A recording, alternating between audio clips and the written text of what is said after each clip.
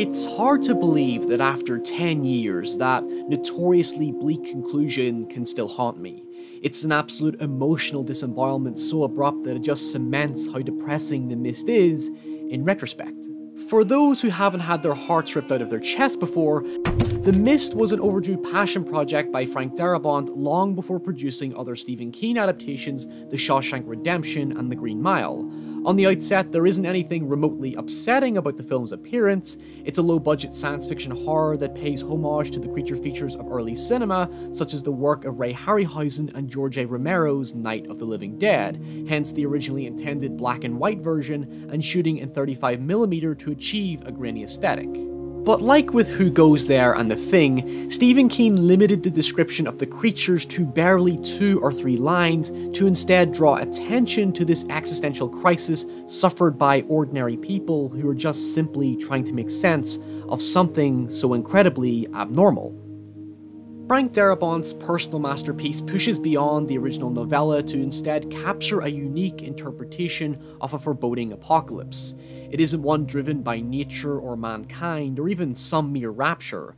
Darabont treats it as a punishment forced upon the characters. While Hostel 2 and Saw 4 were stroking themselves off to their own torture porn fantasies, Darabont rejected their popularity in favour of unknown horrors, even if it wasn't entirely subtle. Violence feels purposeful in Darabont's vision. Its horrifically unpleasant depiction helps to emphasize the brooding fear of death that lurks beyond the fragile windows of the convenience store.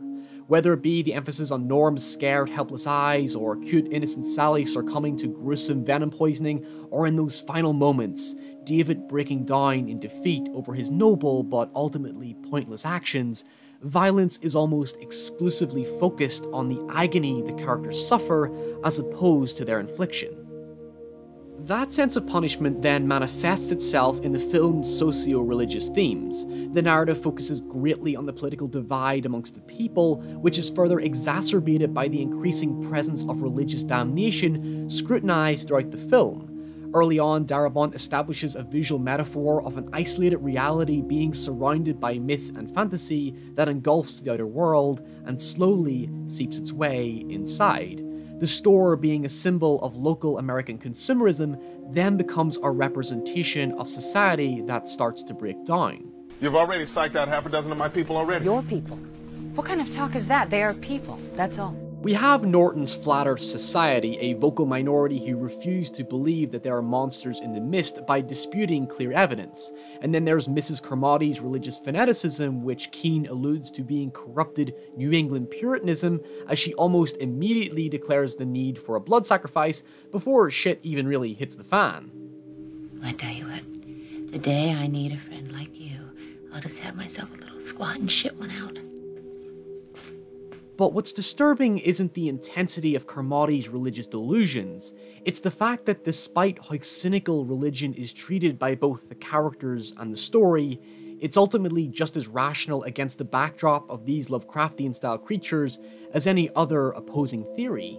It's hard to dispute the superstitious unknown when it's literally right in front of you. Hell, one character in Keen's book nihilistically suspects that the land itself is gone and there is literally nothingness in the mist. You know, like the gaping holes at the edges of Silent Hill. The story effectively plays on our inability to challenge what's in front of us, despite what we want and choose to believe both rationally and irrationally. The idea that we rely on faith that there is a god becomes less prevalent when what's happening isn't natural, so as the film progresses, even aggressive skeptics and cynics start to see eye to eye with Mrs. Carmody. Since we're invested emotionally from David's perspective, we see how the hypocrisy has manifested its way amongst the people, making for an increasingly hostile environment as opposed to one where people band together to help each other in a time of crisis. David and his group try to take such a human approach to the matter as opposed to picking sides like the other characters. His group is focused on survival and going out of their way to devise a means of protection and preservation, while other characters get on their knees and pray for help. But taking yourself out of David's skeptical shoes, it's honestly easy to understand their sudden tribal mentality. These people have gone through an existential crisis to try and comfort themselves as to how to rationalize or embrace what is happening. They're desperate like any other normal human being, so taking Mrs. Carmody's side is their attempt, whether it be ignorant or sincere, to simply latch on to some form of hope and salvation for the future. This fear is reinforced by makeup and creature designer Greg Nicotero and video effects supervisor Everett Burrell, developing monsters that are an abstract hybrid between organic worldly creatures we fear, such as spiders and mosquitoes, and human phobias based on skill, sight, and mind. Things ordinary in the real world that ignite fear are heightened into a nightmarish version that it overrides any logical or realistic justification. Basically both a figurative and literal attempt to put the fear of God in the characters. In fact, Stephen King describes one creature as simply a Bosch painting, an allusion to the 15th century painter Hieronymus Bosch, who was famous for his macabre, nightmarish, and abstract depictions of hell. In The Last Judgment, it actually reads that the fallen angels from heaven are turned into demons as metaphorical insects, while Adam and Eve are chased into the dark forest for the judgment of their sins, before passing into hell where the wicked fools, as Mrs. Carmody later describes them, are punished. It mirrors much of the film itself, the metaphorical insects fallen from heaven insinuated by the cloudy mist, while David and his group are technically banished from their Eden into judgment for which they are tortured and punished physically and psychologically. This speaks of everyone that leaves the store, whether their experience be positive or negative, like with the woman with kids at home, Norton's group, Wayne, who is directly perceived to be crucified for being sent out into the mist, and eventually David's group. They all experience personal ordeals in their time of judgment. Now, our critics interpret Bosch's work as a representation of medieval morality and the unorthodox religious teachings about the fallacy of mankind, despite little context because Bosch's life is mostly a mystery. But it honestly says a lot about Mrs. Carmody's character given her bizarre religious practices, immorality, and how mysterious it perceives her to be given, you know, she's somehow fucking married. Bosch's work often depicted paradise being consumed by damnation, or symbolically, realism being engulfed by nightmare and fantasy. The Garden of Earthly Delights, for example, can be viewed as a warning against sin and corruption, the illusion of a false paradise like Earth being a testing ground for the people, according to Mrs. Carmody, and the issue of lust and temptation, which again, Mrs. Carmody speaks vividly of. Her point about temptation is interpreted differently in both the novella and the film. In the book, David is having an affair with Amanda, whereas the film replaces it with David's final act of execution, carrying the theme in a different direction. Specifically in the book, David starts to believe in Mrs. Carmody's visions as he drives through the mist, and prays to God that his wife is still alive and not to take his adultery out on her. But I feel Darabont's decision to completely overhaul the ending works dramatically in its favour over the book's ambiguous conclusion. The biggest distinction is that all of Keen's ambiguities and implications are practically given some form of answer, and very little speculation is actually left in the hands of the audience to drive home the idea that religion, despite being critically perceived by the narrative, has an important role in easing or reinforcing society's distress. It's death.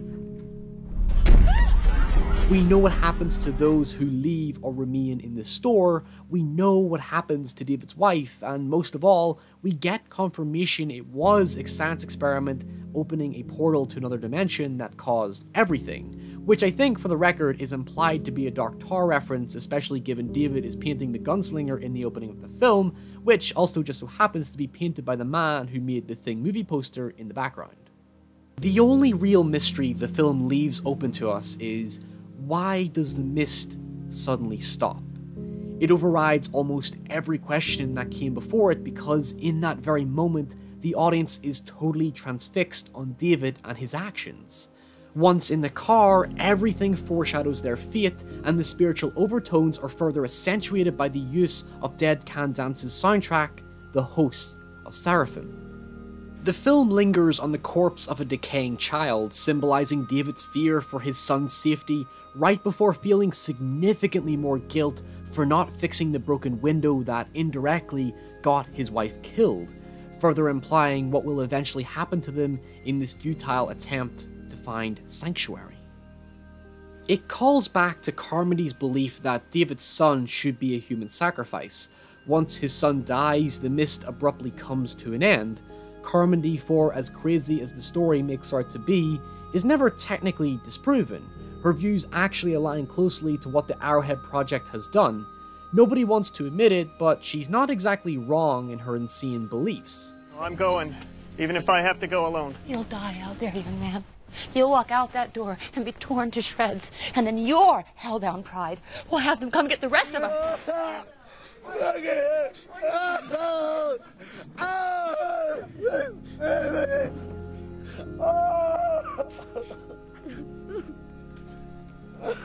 The hope that the novella's David holds onto is completely subverted by Darabont, who, yes, gives humanity direct hope for the future, but at the expense of the soul-crushing temptation that David rushes into.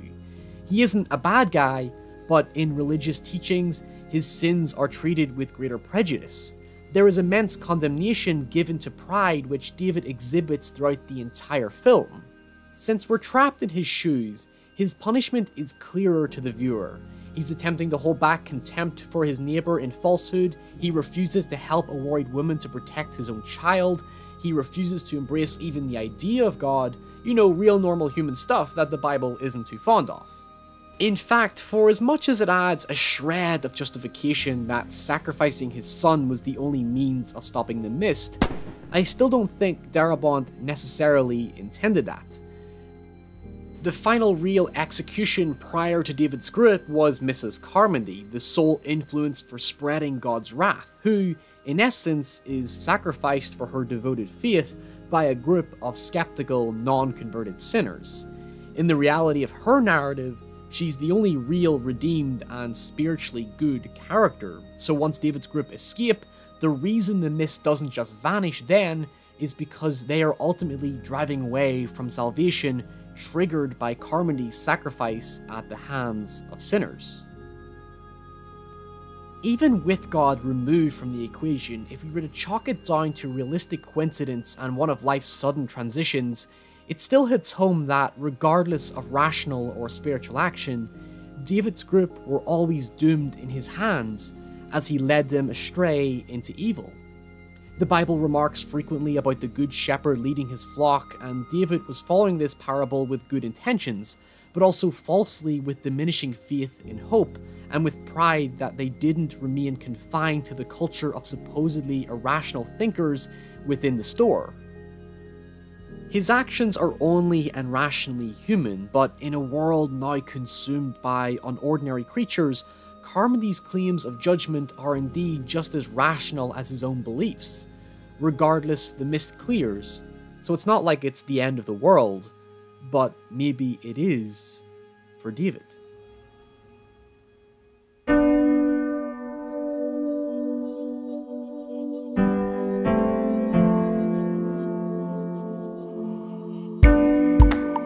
Hey folks, thanks for watching. It's 3 AM right now. I'm having so much fun making these videos, but I don't want to make anyone up.